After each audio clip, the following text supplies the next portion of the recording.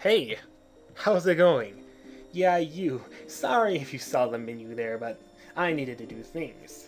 Welcome back to more Pokemon Black and White 2. It's the Nerd. And in the last episode, we took care of the final two Elite Four members, Marshall and Caitlin. Out of order, I know, but in order it was Caitlin and then Marshall. This episode, we will be taking on our final trainer for the story mode. And probably the final chapter of this Let's Play. Or part, at least. I will discuss that later. Right now, let's just move on, and let's get this, whatever's going on, over with. You know, this is familiar. And you may be thinking, is the champion the same one as it was before? Look at this, it's in fresh condition, so it must took like many Poke Dollars to fix. But who's the champion, you may ask? None other than... That's right. Iris. She is the true champion, and we had to take her on. So for this one, luckily I do have the Bulbapedia moves here, so... Oh my gosh, this is... Okay. Watch this, you guys. Wait for it, wait for it. No, the Japanese! That... Okay, this has to be the best versus. If I'm going to verse the champion, it has to be like that. That makes the other champions versus look like crud. And we are on Rainbow Road. So, luckily I do have the movesets for these Pokemon here. So she's going to start up with Hydreigon at level 57 with the moves Surf, Flamethrower, Dragon Pulse, and Charge Beam. So my best bet here is to safely go into Dawn, even though I know it won't be doing as much. But I have a strategy. Dragon Pulse? Okay, I thought it was going to go straight for Charge Beam. But I guess it doesn't. Never mind about the strategy thing. But at least it's able to at least deal a couple Dragon Pulses. I'm pretty sure this is not gonna get... Okay, please tell me it's a crit. Yes, it is a crit! Oh my gosh, that's lucky! Holy crud, that's a lucky start! I had no idea that I would get a crit! That's awesome! So please tell me it's a crit. It is! Now she's gonna send out her Lapras. So my strategy for this Lapras here... I know that the Lapras is quick as heck. So my strategy is to if it lives at least one Surf from this Lapras, which I highly doubt it would. By the way, besides that, it has Surf, Ice Beam, Thunderbolt, and Sing. I'm pretty sure Alana will have no trouble. So let's see. Yes, Bacon is faster, so therefore it is able to get off a Bulldoze, and now it should be sick to. Okay, Sing. I wasn't expecting that at all. I thought I was gonna be using like Surf or something. It's gonna kill me. That's kind of weird because I have a strategy. Okay, now it's going for Surf. As I'm like legitimately thinking to myself, why the heck is it going for Sing? That's what I was thinking. Oh my gosh, that's funny. I thought I was gonna go straight for Surf. Oh, Thunderbolt, okay. So, I guess she's really nice. So, I'm having to sacrificing my own starter just to get this thing off. And you guys know what I'm talking about. You know this. Since the episode where Tingle got us this Seismic Toad. Battle Dance of Death! I shouldn't be doing this at night, but you know what, whatever. I just had to get it over with. You can't survive the Petal Dance of Death! Not even if you tried. Oh my gosh, that's epic winning. So far this thing has been decently easy. Druddigon. Now I think this one has Sheer Force. Okay, so Druddigon, I believe is at level 58. No, level 57. And those moves Focus Blast, Rock Slide, Flamethrower, and Dragon Tail. So probably a stupid idea of me going into Druddigon knowing it have Flamethrower. But you know what? I'm taking the risks. I think I can get up a Rock Polish, because I know this thing's slower, so I think that's gonna be my strategy. You just go straight for the Rock Polish. And yeah, that should be pretty good. Let's see. Flamethrower, I'm not relying on the special defense to take care of it. And Wow, okay, that was actually kind of surprisingly. Okay, I'm liking this so far. This is decently easy. I thought it was gonna be harder. I thought it was like gonna be up to the 60s or something like that. But this is surprisingly easy. Gosh darn it. Stop making this easy. Oh my gosh! Another crit on an ice type move! Game! After all the trouble you caused me, you're making this champion fight too easy on me. I want to enjoy the music too.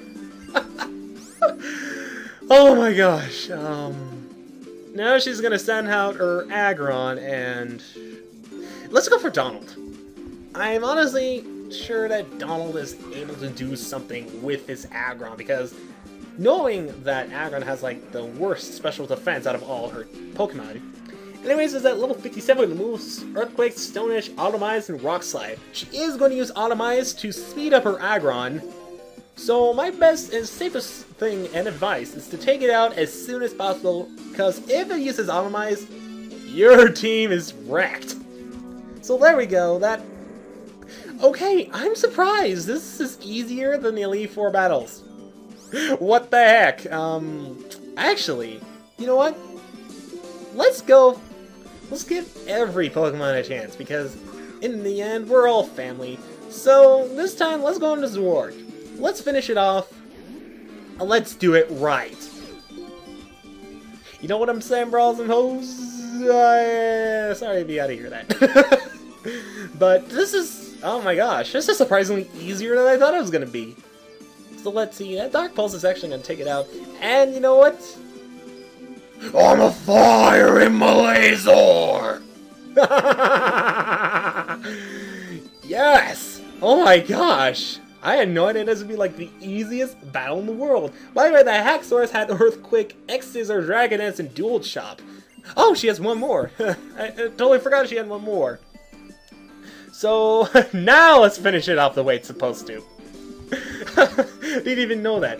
Crap, let me get the moves up real quick before she sends it out.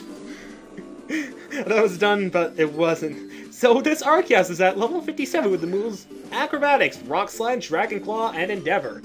The reason I decided to swap it into Metagross is able to take things like a boss.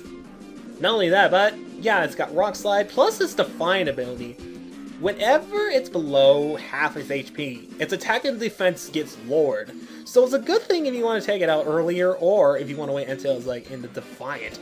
But it was easily taken out, okay. Okay, I have to admit, this is the easiest champion battle. And I went through heck with Platinums. As a kid. This is... Okay, I understand the luck coming from the Ice Beam and the Ice Punch. But other than that, this is a piece of cake! And with unique teammates too. Oh my gosh. Oh my gosh. Oh my gosh, you make me do all the training just to find out that I had to go through the easiest champion fight once I know what I was doing. Okay. Wow. I'm speechless at this point. This was the easiest battle ever. Champion battle, it is. So here we are at the Champion Palace. Again, I wonder how many Pokédollars they have to do to fix it. I mean, seriously, that must have took like millions and millions. Either that or like thousands. Something like that. I'm not completely sure. From here, you guys, this is our ticket to the end of the story mode. Or the finale, as you like to call it. Pokemon Black and White 2. So, without further ado, I hope I remember all the moves for each of the Pokemon. So, Golduck, final level, level 58 with the moves Surf, Water, Full Ice Beam, and whatever move. So work with Flamethrower, Dark Pulse, Toxic, and Hyper Beam. Crobat with X-Scissor, Cross Poison, Fly, and X-Scissor. I believe I said that twice. Metagross with the moves Meteor Mash, Psychic, Rock Polish, and... I forgot the other move. Lilligant with Leech Seed, Giga Drain, Pedal Dance, and I forgot the move anymore with Heat Crash, Hammer Arm, Return, and Bulldoze. I think Lilligant's last move, Giga Drain. Okay, let me rephrase some of that because I messed up. Forget that. I forgot most of the moves already. This is embarrassing. But totally worth it. Because this is the end of Pokemon Black and White 2. Now, oh, we get the assist mode, which is unlocked. So the assist mode is basically for like little kids and stuff. Like, this is what I want to talk about the assist mode. Assist mode basically is the easier version. So they could have given that to us in the first place. So I don't know. Assist mode's pretty easy one. I'm pretty sure they also have the challenge mode. Either that or that was it. Okay, I have no idea. But yeah, that is the end of Pokemon Black and White 2. Now, you may be wondering, what am I going to be doing for the after game stuff? Oh, by the way, this is the end of Season 1 of Black and White 2. I'm going to talk about it after we're done with the fireworks. Cause baby, I'm a firework. I'm gonna let my colors burst. I'll make them go, Okay. I needed to do that, but at the same time, I had no idea why the hell I decided to do that. But yeah, as I said before, for the like third or fourth time, after walking out the Elite Four members and the champion, this has been Pokemon Black and White 2, but mainly Pokemon White 2. And I have to say, this has been a fun LP. And I did this in 25 episodes. Normally, a lot of trainers would do this in like maybe, LPers, not traders.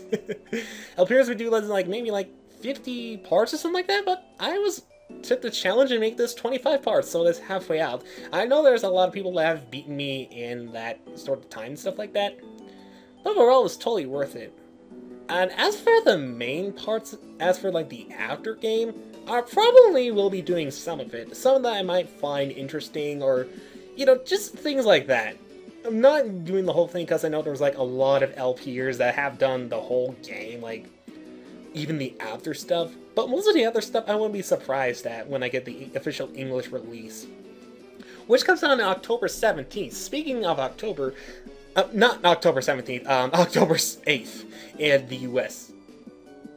But 8 days after that, Madagascar 3 comes out, and personally, I'm not getting that on DVD. I mean, I enjoyed the movie, like, it's a decent movie in my opinion, like, there's some things they could have done better, like, you know, I mean, some of the humor is great in that movie, but some of the humor and storylines, it's just too random. It's like, with the storyline, you kind of follow along with it, like, during the first scenes of it, but once it gets to the circus, it's like, it just gets, like, to the point where the main story is not the focus anymore.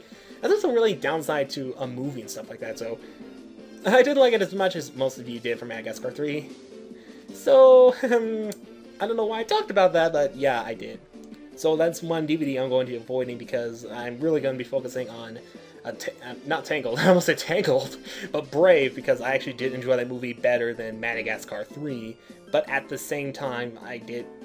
I really want to see the movie called, if you guys don't know, there's a movie coming out called Wreck-It Ralph, which is basically kind of like a video game kind of movie, so it has like most of the video game characters in them. Like, I've played Street Fighter, and I've played like other arcade games like Pac-Man and Tekken. I think Tekken's in the movie, I'm not sure, but if you guys have seen the trailer for it, you guys know what I'm talking about. If you haven't, go check out the trailer, it's awesome. But that's definitely a movie I want to see, so Black and White 2 is on my mind in the fall, as well as Wreck-It Ralph, so those are the two things I really want to primarily focus on. Yes, I express my love to Alyssa. Did I miss Skyla? Dang it, I did miss Skyla. You know what, whatever. It doesn't matter. So yeah, I think, now for the after story, because I know I'm already planning on doing the after game stuff for Pokemon Emeralds. So that might come either after Pokemon Emeralds after story stuff, or they might come at like random times when I feel like it. Plus the after game stuff will be season 2 for the show, in case you guys didn't know it's a show already. It's in the bottom of the video, guys. Get with the time zone. But yeah, this has been Pokemon Black and White 2, and I gotta say, this has gotta be one of my favorite Pokemon projects. Not my favorite project, like, in general. There's, like, one really good game that I actually have in mind for a favorite project. But other than that, this was really enjoyable to do, and despite all my rage you guys might have seen us on screen and my rage off screen, I think it was totally worth it, and I, again, really can't wait until the release comes out in English. Oh, there's an Reshiram! That's so sweet that they're together. Oh yeah, isn't Reshiram capturable or something like that afterwards? But I'm really glad they added N in this story. He was like the main plot of this. But yeah, I think that's all I have to say. But I definitely really truly want to thank you guys for staying tuned and stuff like that. I'm not surprised episode 1 got like over 3,000 views. That was not what I was hoping for in my time being. So I don't know.